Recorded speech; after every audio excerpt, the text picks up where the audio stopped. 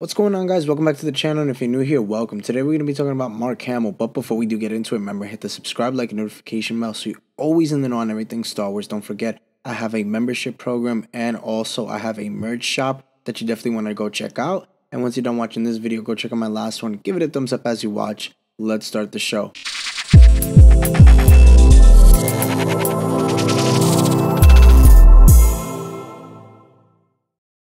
So with the new movie coming out with Daisy Ridley reprising her role as Rey, we know that we're going to probably be getting some sequel characters for this movie.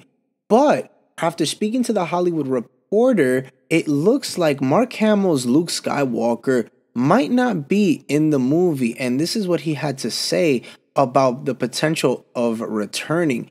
He says, "No, I don't have any expectations of that happening." So it seems that Hamill at least believes that he won't be handing the baton over or seeing it, kind of play out like that in this new movie with Daisy Ridley's Rey. Now, just a few days ago, again, Mark Hamill did express the support for the recast of Luke Skywalker rather than the continued use of deepfakes in the Mandalorian era. The timing of his comment, though, it seems to be quite interesting because it really does seem to imply that he believes his Star Wars journey has come to an end. And in this interview with the Hollywood Reporter, he discusses the emotional filming of Star Wars The Last Jedi, and he describes the sense of closure that he felt. Well, the whole thing was emotional, and because when I read the script for The Last Jedi, I knew that it was over, and he observed that. So I was relishing every moment, but also saying goodbye to all those people that I had associated with over the years.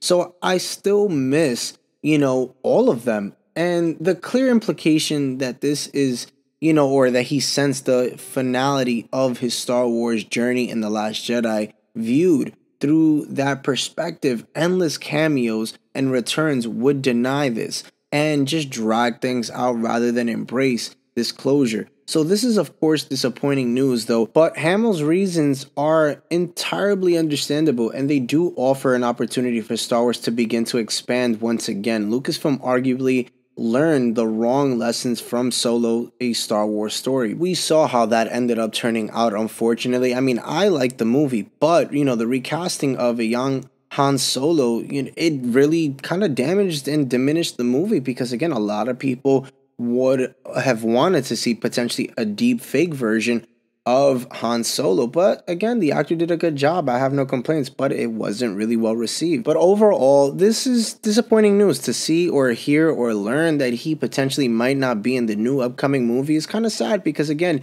he's still alive and he still again could hand the baton over to Daisy Ridley's Rey, and it'd be nice to see him go out at least like that, and maybe that'll be his last project. But again, we don't know. Nothing is really etched in stone. And there's a potential that he even might show up in The Mandalorian as another deep fake. But I think he's done with all of that. I think that once The Mandalorian is done with the heir to the Empire, and then after that, that might be his closing chapter unless he does appear in the new movie. But again, they did say that it's its own standalone. It's not going to touch into the Skywalker trilogy because they don't want to treat it as an episode 10, which makes sense. And hey, if they're going to move on.